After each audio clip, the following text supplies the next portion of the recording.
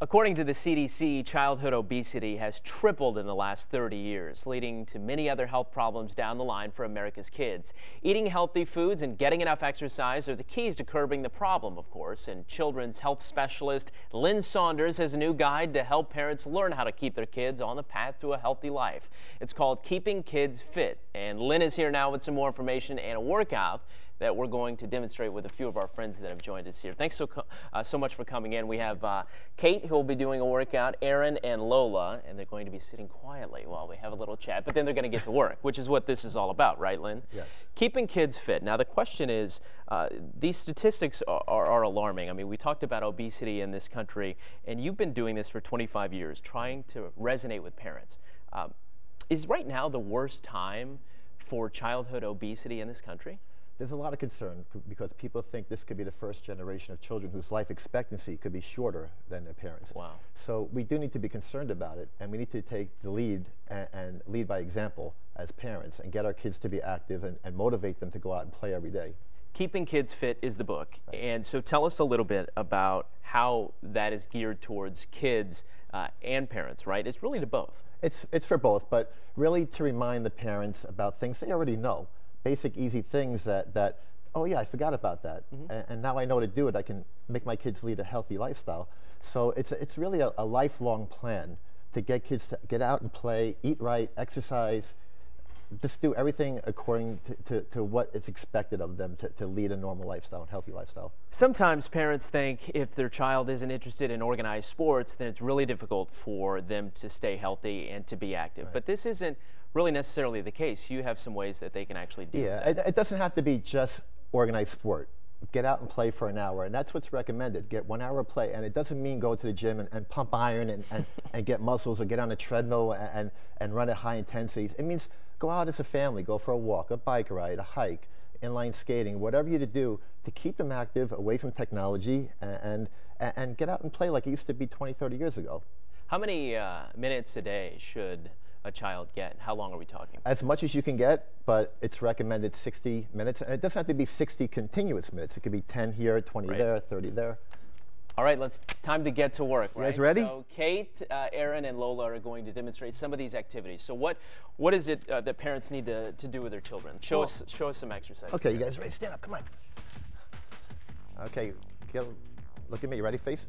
Okay, start doing what I do.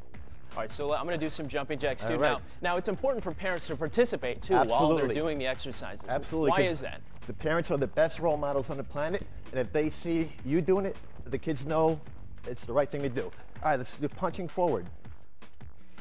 Now, when you're doing this with your children, is there a certain place? I mean, this could be done anywhere, though, It could be done in your house.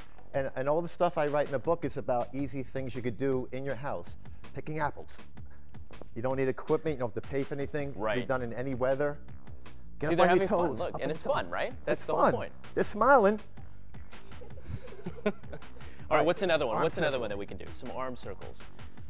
Now, in the book, how is it written for parents to really explain these sort of things to their children and make them realize it's so important that even this will do some good for them? Every exercise is written in very detailed description with pictures, and we're gonna do push-ups, guys. So it's easy for them to follow. All right, ready? Keep your body straight, your head up, and we're gonna go down slowly, and then up. Slow, good. How'd Excellent. you get this idea, Lynn, to put this book together?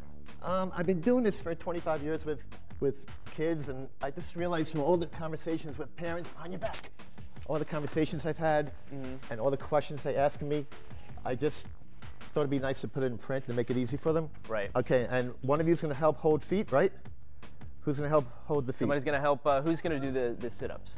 Well, was your Lola? sister? Lola's going to do the sit-ups. Aaron, you want to hold her feet? You want to do the sit-ups. Do you mind holding his feet? Oh, they all want to do the sit-ups. How about we all try it? Let's all do. Now, this is an instance. Wonder if somebody doesn't have somebody else and a child wants to just. You try to lock it maybe under a chair or a couch, right. and then you try to do it that way. But with kids, we try to tell them to keep the hands crossed in front. It's a little bit safer on the neck and spine, and lay flat on the floor. There it goes. And you go up and down. Do you hold it at all at the top, Lynn, or you just? It doesn't matter really. At this point, it's just really. Yeah, just get it up and moving. And down. And stop. And stand up again. It's more about getting them interested in doing the exercises and getting the proper range of motion and just getting motivated to want to do this. Give me a thumbs up. Was that fun? Now, you also, Project ACES, there was a program that gets a lot of kids together. Right. Now, tell me about that. Actually, tomorrow, there are going to be millions of kids all over the country and the world who are going to exercise at 10 o'clock in the morning. And the motivation is to know that kids all over the world are doing it with them. Wow. So then everybody like these guys can join together and realize how important it is to exercise. All right. Very good. Well, don't forget, thank you so much, by the way, Lynn. Don't forget you can check out Lynn's new book, Keeping Kids Fit, for more exercise tips.